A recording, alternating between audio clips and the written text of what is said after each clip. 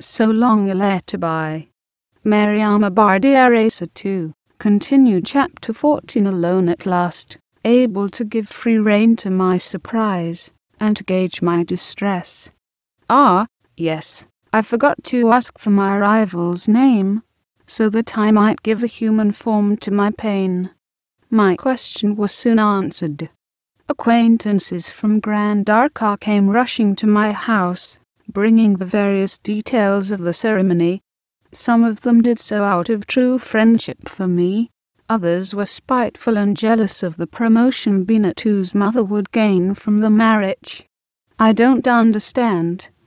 They did not understand either the entrance of Modu, a personality, into this extremely poor family.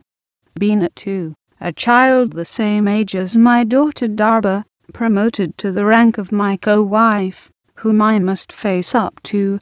Shy Binatu. The old man who bought her the new off-the-peg dresses to replace the old faded ones was none other than Modu. She had innocently confided her secrets to her rival's daughter, because she thought that this dream, sprung from a brain growing old, would never become reality. She had told everything. The villa, the monthly allowance, the offer of a future trip to Mecca for her parents. She thought she was stronger than the man she was dealing with. She did not know Modu's strong will, his tenacity before an obstacle, the pride he invests in winning, the resistance that inspires new attempts at each failure. Darba was furious, her pride wounded. She repeated all the nicknames Binatu had given her father. Old man, potbelly, sugar daddy. The person who gave her life had been daily ridiculed, and he accepted it. An overwhelming anger raged inside Darba. She knew that her best friend was sincere in what she said. But what can a child do, faced with a furious mother shouting about her hunger and her thirst to live? Binatu, like many others, was a lamb slaughtered on the altar of affluence. Darba's anger increased as she analyzed the situation. Break with him, mother. Send this man away. He has respected neither you nor me. Do what Auntie Asa 2 did. Break with him. Tell me you will break with him. I can't see you fighting over a man with a girl my age. I told myself what every betrayed woman says. If Modu was milk, it was I who had all the cream. The rest, well, nothing but water with a vague smell of milk. But the final decision lay with me. With Modu absent all night, was he already consummating his marriage? The solitude that lends counsel enabled me to grasp the problem. Leave?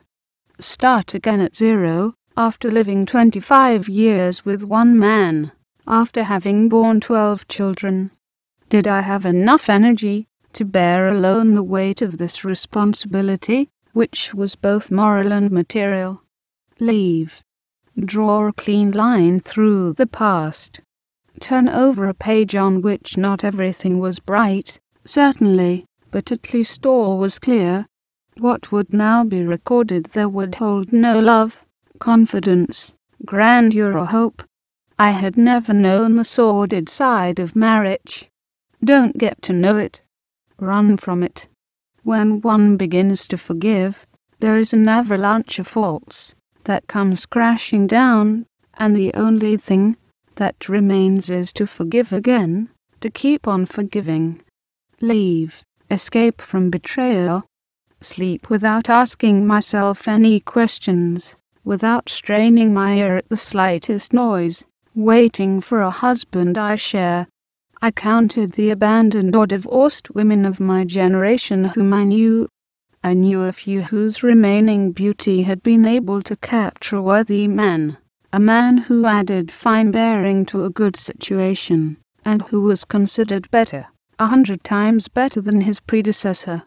The misery that was the lot of these women was rolled back with the invasion of the new happiness that changed their lives, filled out their cheeks, brightened their eyes.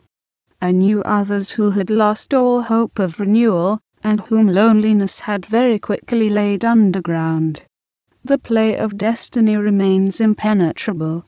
The quarries that a female neighbor throws on a fan in front of me do not fill me with optimism, neither when they remain face upwards, showing the black hollow that signifies laughter, nor when the grouping of their white backs seems to say that the man in the double trousers is coming towards me, the promise of wealth.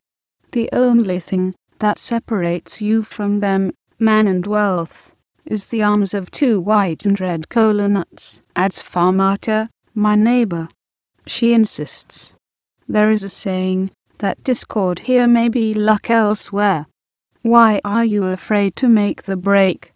A woman is like a ball. Once a ball is thrown, no one can predict where it will bounce. You have no control over where it rolls, and even less over who gets it. Often it is grabbed by an unexpected hand. Instead of listening to the reasoning of my neighbor, a great woman who dreams of the generous tips due to the go-between, I looked at myself in the mirror. My eyes took in the mirror's eloquence. I had lost my slim figure, as well as ease and quickness of movement. My stomach protruded from beneath the wrapper that hid the calves developed by the impressive number of kilometers walked since the beginning of my existence. Suckling had robbed my breasts of their round firmness. I could not delude myself. Youth was deserting my body. Whereas a woman draws from the passing years the force of her devotion, despite the aging of her companion, a man, on the other hand, restricts his field of tenderness. His egoistic eye looks over his partner's shoulder. He compares what he had with what he no longer has, what he has with what he could have. I had heard of too many misfortunes not to understand my own. There was your own case, Asa too, the cases of many other women, despised, relegated, or exchanged, who were abandoned like a worn-out or outdated bamboo. To overcome distress when it sits upon you demands strong will. When one thinks that with each passing second one's life is shortened, one must profit intensely from this second. It is the sum of all the lost or harvested seconds that makes for a wasted or a successful life. Brace oneself to check despair and get it into proportion. A nervous breakdown waits around the corner for anyone who lets himself wallow in bitterness. Little by little, it takes over your whole being. Oh, nervous breakdown. Doctors speak of it in a detached, ironical way, emphasizing that the vital organs are in no way disturbed. You are lucky if they don't tell you that you are wasting their time with the ever-growing list of your illnesses: your head, throat, chest, heart, liver that no X-ray can confirm.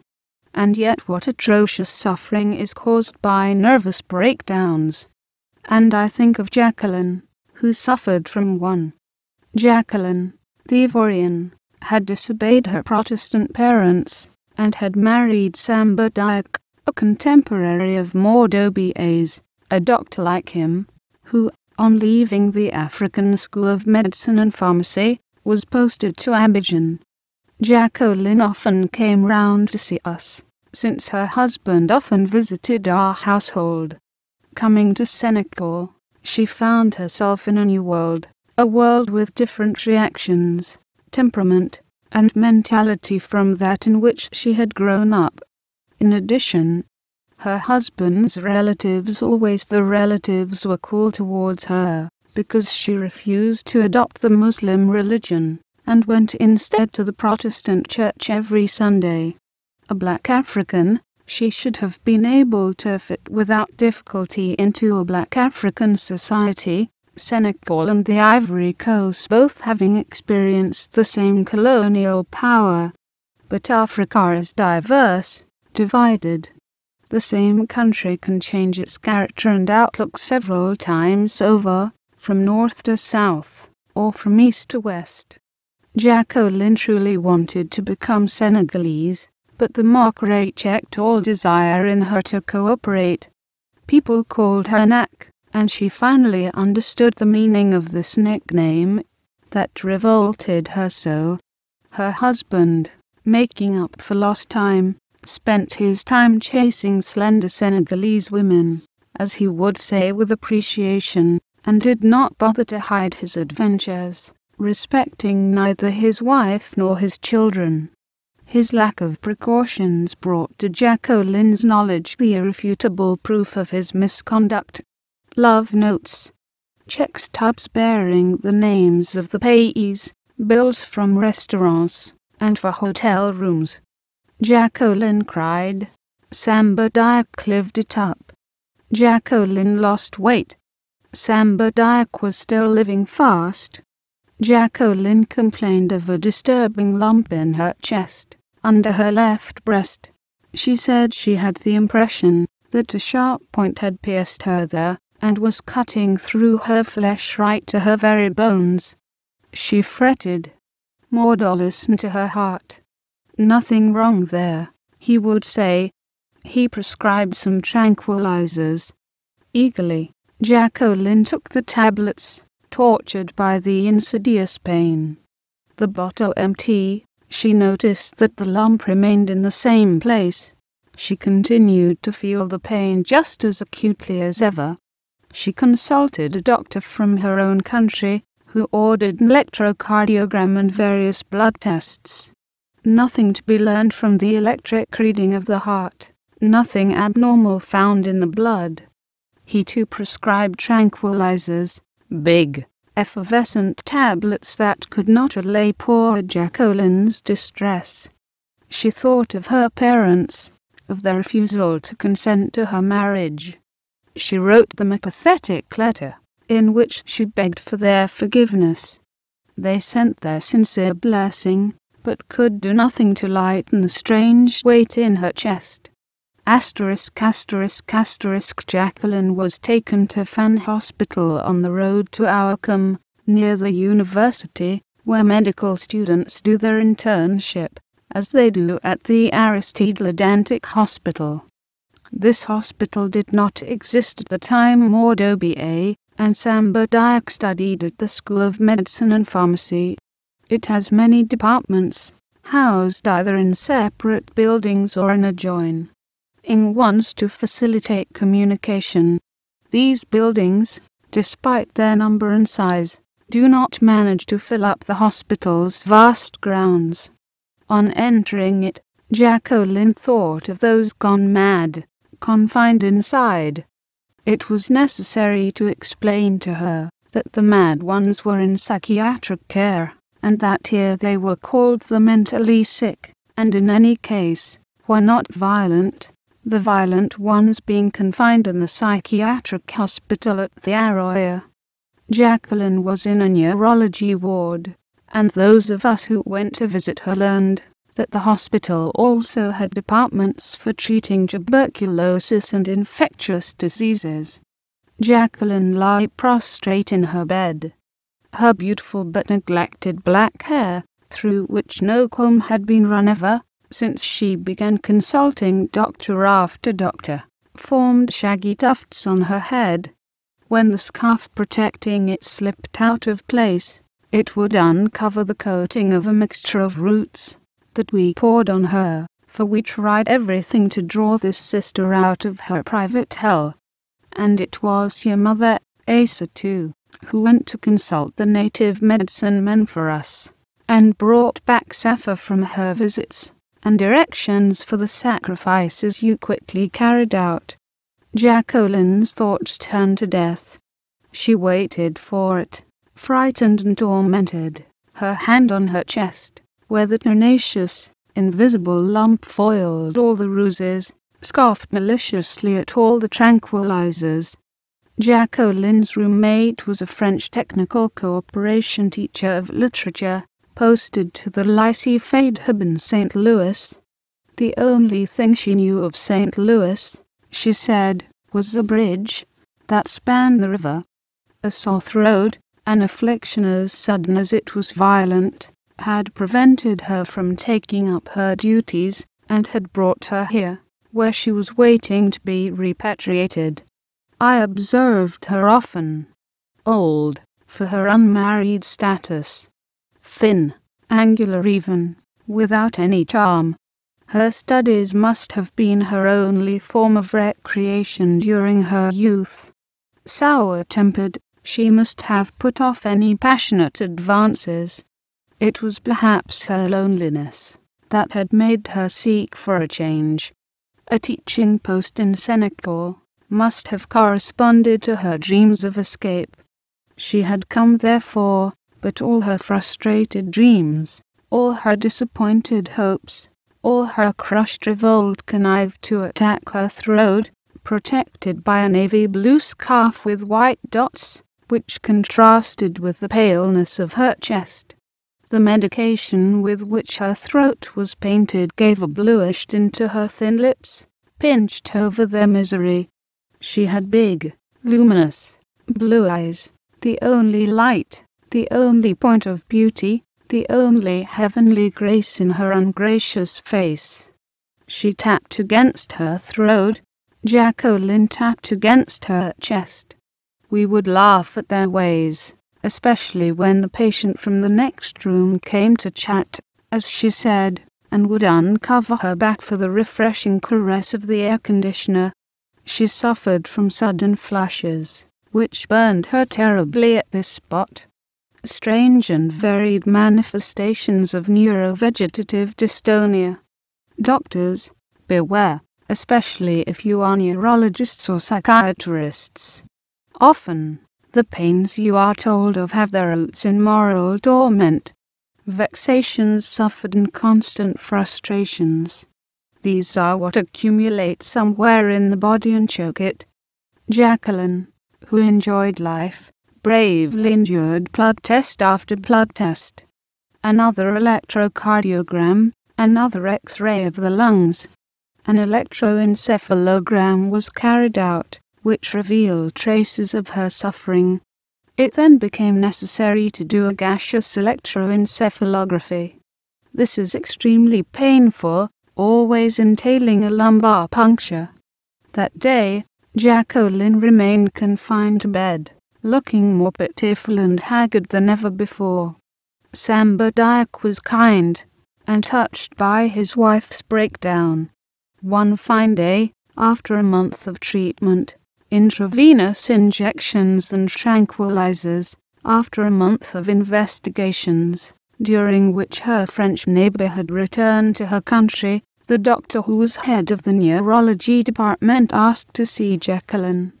She found in front of her a man whom maturity and the nobility of his job had made even more attractive, a man who had not been hardened by constant dealing with the most deplorable of miseries, that of mental alienation. With his sharp eyes, accustomed to judging, he looked into those of Jacqueline, in order to discover in her soul the source of the distress disrupting her organism. In a soft, reassuring voice, which in itself was balm to this overstrung being, he explained, "Madame Diak, I assure you that there is nothing at all wrong with your head. The X-rays have shown nothing, and neither have the blood tests. The problem is that you are depressed, that is, not happy. You wish the conditions of life were different from what they are in reality, and this is what is torturing you. Moreover, you had your babies too soon after each other. The body loses its vital juices, which haven't had the time to be replaced. In short, there is nothing endangering your life. You must react, go out, give yourself reason for living. Take courage. Slowly, you will overcome. We will give you a series of shock treatments with cure to relax you. You can leave afterwards." The doctor punctuated his words by nodding his head and smiling convincingly, giving Jacqueline much hope. Reanimated, she related the discussion to us, and confided that she had left the interview already half cured. She knew the heart of her illness, and would fight against it. She was morally uplifted. She had come a long way, had Jacqueline. Why did I recall this friend's ordeal? Was it because of its happy ending, merely to delay the formulation of the choice I had made, a choice that my reason rejected, but that accorded with the immense tenderness I felt towards Modou Fall? Yes, I was well aware of where the right solution lay, the dignified solution, and, to my family's great surprise, unanimously disapproved of by my children, who were under Darba's influence, one chose to remain. Modou and Maud were surprised, could not understand, forewarned. You, my friend, did not try to dissuade me. Respectful of my new choice of life, I cried every day. From then on, my life changed. I had prepared myself for equal sharing, according to the precepts of Islam concerning polygamic life. I was left with empty hands. My children, who disagreed with my decision, sulked. In opposition to me, they represented a majority I had to respect. You have not finished suffering, predicted Darba. I lived in a vacuum, and Modou avoided me. Attempts by friends and family to bring him back to the fold proved futile. One of the new couple's neighbors explained to me that the child would go all a-quiver each time Modou said my name, or showed any desire to see his children. He never came again. His new-found happiness gradually swallowed up his memory of us. He forgot about us,